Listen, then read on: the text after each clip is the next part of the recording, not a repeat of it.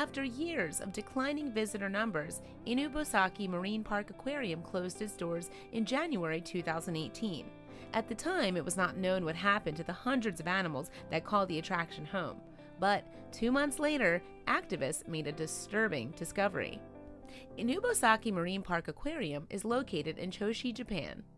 The coastal town lies to the northeast of the capital, Tokyo, and the aquarium was once a popular tourist attraction. The tsunami of 2011 changed all of that, though. You see, the almighty waves that were sparked by the Tohoku earthquake severely affected the region in which Choshi is situated. The consequences were devastating. The damage was such that it tied to a nuclear crisis at the Fukushima Daiichi nuclear power plant complex, where a trio of reactors went into a catastrophic meltdown. The accidents would have a lasting impact on Japan's northeast, too. The release of radioactive materials made it less of an appealing holiday destination for tourists. As a result, visitor numbers at the Inubosaki Marine Park Aquarium began to dwindle. So, 7 years after the earthquake and tsunami, the aquarium shut its doors for the final time in January 2018. Prior to this, the facility had been home to hundreds of animals, including fish, reptiles, penguins, and a dolphin called Honey. It had been up to the owner to decide the fate of all the creatures in there, but 2 months after the aquarium's closure, it seemed that no effort had been made to relocate the animals. Later, animal activists captured footage of Honey floating in a dingy pool on the abandoned site.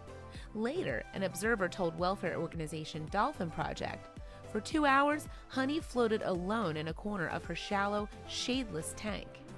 Sadly, this story was just the latest in a string of tragedies that had marred her life. You see, the dolphin had been captured from the wild in 2005 during the annual hunt that takes place in Teiji, a settlement on the west coast of Japan. The port town was, in fact, made infamous by 2009's award-winning documentary, The Cove. The film highlights the brutality of the local hunt, during which dolphins are driven into a small bay where they're more easily caught or killed. As awareness of the inhumane practices used at Teiji rose, the Association of Zoos and Aquariums withdrew its support of the hunt. The decision came too late for many dolphins, though, including Honey, who wound up at Inubosaki. Sadly, by August 2018, it looked like Honey had been left to die at the park. Although reports suggested that former aquarium employees were still feeding the animal, it was unclear where they were sourcing the food and whether the supply would last much longer. Later, in August 2018, Akiko Mitsunobu from Animal Rights Center gave an update on the dolphin's plight.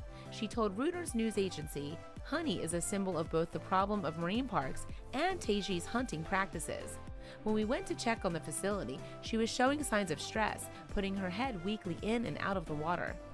To make matters worse, Honey was not alone.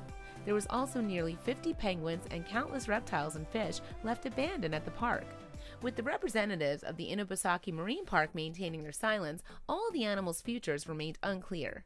What's more, with no word from the aquarium officials, animal activist concerns were heightened. Sashiko Azuma from Put an End to Animal Cruelty and Exploitation, or otherwise known as PEACE, explained, "I get feelings of danger and doubt from the fact that they are so silent about this." So, with that in mind, activists decided they would take matters into their own hands.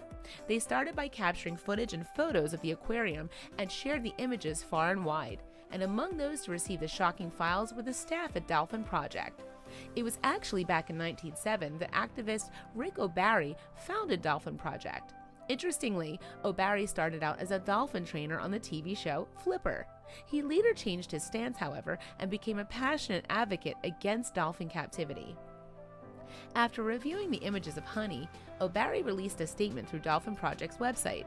It read, "The footage we have reviewed demonstrates the need to take action immediately to save dolphin Honey from a miserable death. The same is true for all the animals in Inubosaki Marine Park Aquarium." So in order to help Honey, Dolphin Project began working with welfare groups in Japan. The organization also put forward a proposal to rehab Honey for a potential release or a new life in a reputable sanctuary. Now, if anyone knew how to save Honey and her friends, it was the team at Dolphin Project.